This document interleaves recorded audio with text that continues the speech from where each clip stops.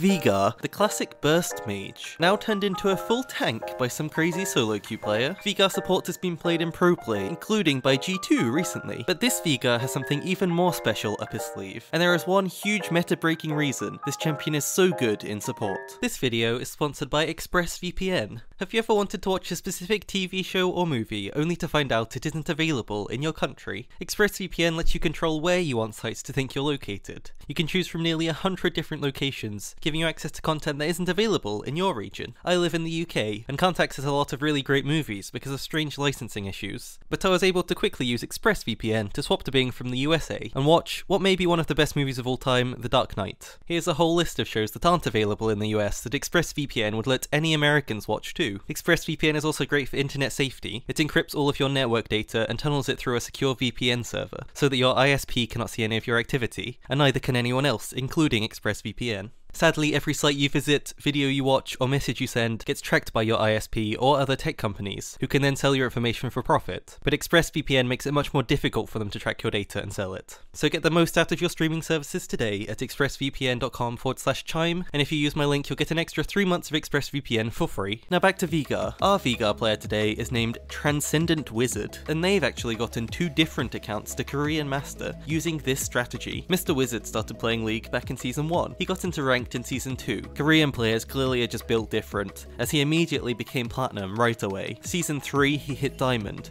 actually contesting Challenger at the time, but he was not quite able to make it. He had already begun to specialise in AP supports, using his high win rate Brand to climb at the time. His love for Brand and AP supports stayed right through all of Season 4, all the way to Season 8, where he was still holding high Diamond, but unable to push up any higher. You might think, damn, what a hard stuck player, and you are correct. He occasionally popped up to Master, but he was never able to hold it through the highly competitive end of season games in Korea. Season 9 he decided to make a change to see if it could help him, testing out full AP Veigar Support, the same style as his Brand. This new style he was inventing did start to work, but at the time he was hit with some real life responsibilities, and he was never able to spend the time developing the style fully. Season 11, however, is a whole new story. As soon as the item rework came out, Wizard knew this was his time to create a new OP meta pick. The new AP items, they're great, and he started testing Everfrost right away, with a lot of success. But once again, he reached his Diamond 1 peak, and he started to struggle again, facing incredibly skilled opponents that did not allow him to reach the high 3,400 gold required for that mythic item. He had to reconsider his strategy, or face demotion once again. So Wizard had a look at the meta supports at that time in pro play. Rel, Alistar, Leona, all tanky engaged champions, whose mythic item was Locket of the Iron Solari. He knew it was no coincidence, and decided to try it out. Maybe the item is just really good, and he was correct. With this new tank style, he could no longer lose lane, and he shot all the way up to Master. Let me show you how he did it. As I mentioned, there is one really smart reason this champion works so well as a support. Think about pro play right now. There is one special strategy bot lane that's being used to create an extra bot lane carry, fasting Senna. The AD carry picks Senna, but does not take any CS, instead focusing on collecting souls, as Senna gets a ton of gold value from them, while her support takes the CS. Now Veigar, another champion with stacks. Every single time he hits an enemy with any ability, he stacks his AP. This includes his E, even though it doesn't do any damage. So it's the same thing, you're using this stacking passive to gain a load of power for free, without having to get any CS. If we use Amplifying Tome as a measurement for AP, 1 AP is worth 21.75 gold. So each time you hit your ability combo in lane, you get 65 gold worth of stacks. This doesn't sound like much, but it actually affects his power a ton. Early game, around level 7 or level 8, his mid laner is at around 70 AP from items. Veigar Support at this time will be getting around 100, no problem, meaning you are actually a ridiculously strong early game AP champion. This is just the first unexpected thing for enemies to deal with. As an AP support, your main goal in lane anyway is poking and pressuring enemies, looking to get them low and then hit CC to get a kill. Veigar can do all of this. He's encouraged to poke and get free stacks, and his E is ridiculously good against the AD carry and support champions. As the game goes on, this stacking system allows Veigar to continue to gain damage, even with his weird build. And so why does he build tank? Well, of course, our Wizard doesn't need to buy any AP, because Veigar is constantly stacking it throughout the game, so instead he builds full tank. This is the second really unexpected thing enemies need to deal with, and even in Korean high elo, they have no idea what to do against it. There are so many situations where he gets engaged onto as Veigar, where enemies are thinking, what the hell is this guy doing? He's an AP champion, he is so dead here, and then then he just tanks the engage, throws a huge E-stun, and walks away with a kill. Enemies expect a burst champion that is very immobile and useless. What they get is a weirdly tanky boy that is also able to max his W first for huge damage. This is the ability with the highest AP scaling in his kit, and with a tank build, he's getting a ton of cooldown reduction, so his E-stun is already low enough cooldown to not worry about maxing it first. So you still remain a big damage threat with a huge execute on your ultimate. If you thought mid lane Veigar was annoying for squishy champions to play against, now imagine you have to play against him and a mid laner at the same time. There is no staying in fights if you're under 50% health. Veigar can just point and click kill you, and it's not even a risk for him to walk up to you anymore, because he's so tanky. So how does this Veigar win lane every game? At level 1, Transcendent Wizard takes E. Without having a CC, Veigar is just a tiny bag of gold dancing around, so this ability gives a ton of protection for him and his AD carry. If enemies go in on him, he can just trap them in the box, inside his wave, and let his AD carry take an easy trade. No support or AD carry other than some trolling Shaco who starts Q or an Ezreal who starts E will ever be able to get out of this box at level 1, and if they do that, then the fight is already a free win anyway. Level 2, against melee engaged champions, he takes his W. This is the highest damage ability, ready for a fight.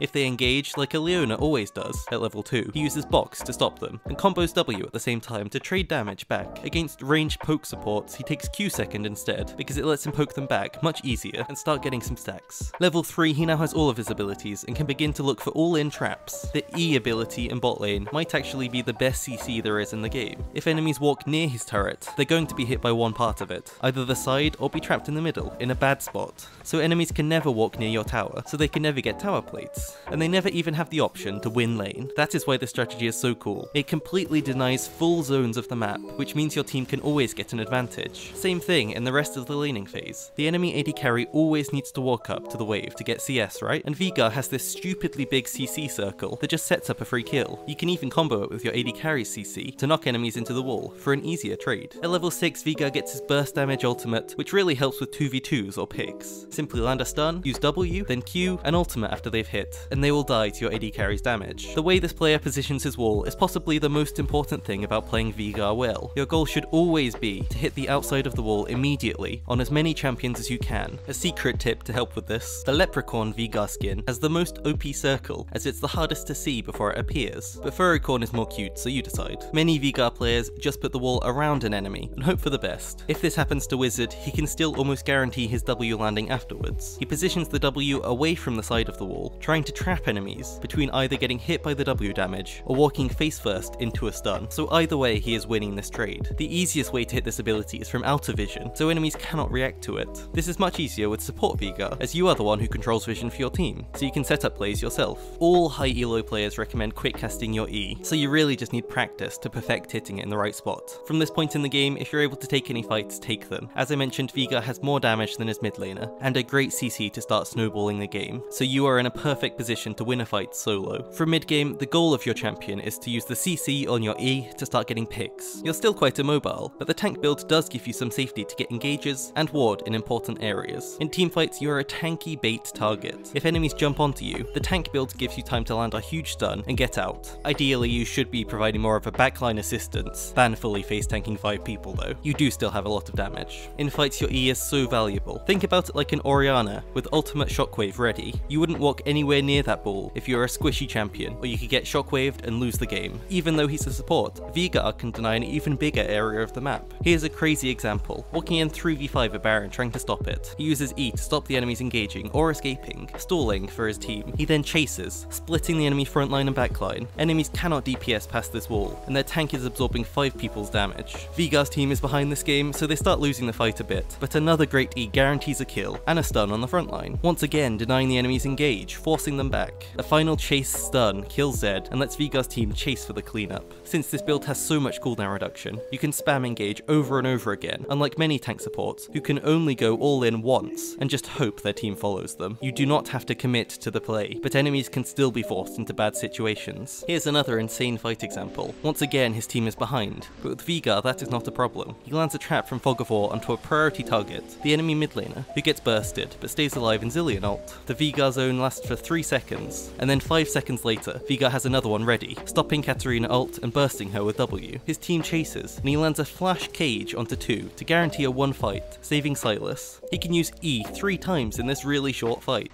One very undervalued part of these fights is how he uses lock Locket as well. With the correct timing, this item can prevent thousands of damage being dealt in a fight. Wizard focuses on reacting to an important damage ability, meaning he's able to stop his team taking damage from it. This is great when your team is diving and you need to make sure enemies cannot turn it around, or when your team is being dived and you need to just keep them alive with some unexpected shielding. Late game, Veigar reaches his cooldown reduction dream, stun is up all the time, and he continues to get more and more stacks, since he's throwing out so many abilities. In an ideal game, even as a support, you should be looking for about 200 stacks at 30 minutes. Wizard does not try to last hit kills, so this is mostly just from hitting abilities. If you're behind, then stacks will be lower, but if you're getting far ahead, your damage will be just as high as a mid lane full AP Veigar. As Veigar supports, this player permabans Thresh. He is the highest win rate hook support right now, and is judged by many to even be the best support in the game. You can also ban Morgana, as she is the one counter for your E, which can make laning phase as well as late game quite hard. Think about a Darius with spell shield running through your cage while you sit there helpless, and so maybe ban this champion. As I mentioned, he maxes W first for damage, but then E second. By this point, you reach around 50 ability haste, so you're pumping out useful abilities at lightning speed. He takes Flash Ignite most games to look for kills in lane, but takes Flash Exhaust instead against divers, including mid lane assassins, jungle assassins, or even a Tristana or Kai'Sa who can jump onto you at level 6 before your cage can land. For his special tank build, he starts Relic Shield with potions. He bases for Ionian Boots as soon as possible. The movement speed is really important for Veigar, so that he can get in range to hit a cage. If you, for example, built straight up AP here, you would actually end up doing less damage, because it would be harder for you to catch enemies. First item is always Locket of the Iron Solari. Its mythic passive gives your other items extra magic resist and armor, so it synergizes well with any tank build. Next, he gets Deadman's Plate against high AD enemy teams, or Force of Nature against high AP enemy teams. These items both give even more movement speed to Veigar, again letting him set up more kills for his team. These are your core items that can win games alone. This player really doesn't have games that go longer than this, and if he does, most of his extra gold is being spent on control wards to make sure his team can take over areas of the map, but any situational tank items would work here. If you want to try a more risky, full AP version of this build instead of tank,